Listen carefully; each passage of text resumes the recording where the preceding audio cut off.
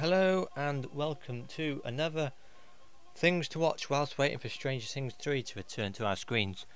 Today we're going to be talking about Stephen King's Carrie, whatever you want to call it. Carrie, I call her Carrie. Its pronunciations different to American and British. Anyway, basically this is a woman, or a young lady as I should say, that just goes about through puberty. Her mum doesn't tell her about this, and she has the ability of doing things with her mind. Basically, if you haven't seen the bit where she's the famous scene where she gets covered in blood on the prom, in her prom dress on the stage, and I don't know where you've been. Anyway, this is Sissy Spacek and John Travolta, two big movie stars, especially John Travolta. He starts going in Greece, doesn't he? And what's the other film that he's in the 70s? Doesn't do much now, does he?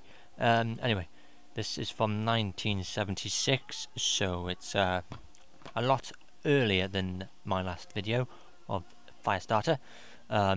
Yes, the greatest modern day horror movie.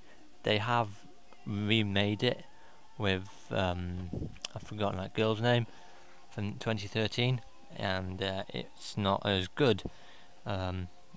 Always watch the original before you watch the remake, as I always say, as just like The Thing and all that. I shall do The Thing hopefully soon. That should be an upcoming one. Anyway, Stephen King bestseller Carrie. So at the centre of the terror is Carrie, a tortured high school misfit with no confidence, no friends, and no idea about the extent of her secret power of telekinesis. Again, if you know what I'm on about, then you can see straight away this is to do with 11 from Stranger Things telekinesis powers.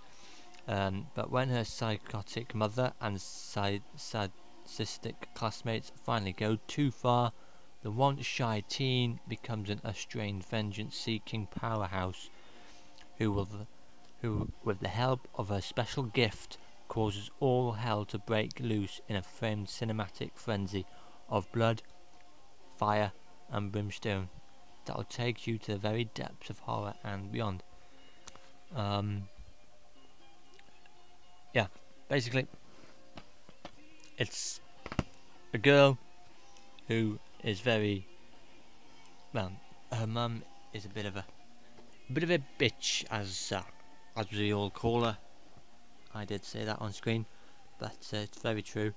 Her mum didn't like doing anything with her. She didn't even tell her that, well, about puberty or anything. And yeah, so the book itself, this is the American version, I believe.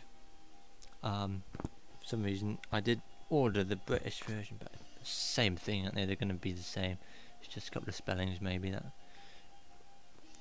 they twitch to get the English to understand, because yeah. Anyway, again, this is a very good story. I don't know what else to say about it really, apart from go and watch it. This and Firestarter are two of the main backgrounds for 11. She's got telekinesis, hasn't she? And she's very much like Charlie from Firestarter. There's also another movie called Phenomenon, which I'll do a review next, of similar to 11, that stars Jennifer Connelly, and if you haven't seen that one, it's very Stephen King-ish. It's not a Stephen King film. It's made by some Italian fella. Anyway, that's for an upcoming review. Anyway, thank you very much for watching. Hope you've enjoyed, and we shall speak soon. Bye bye.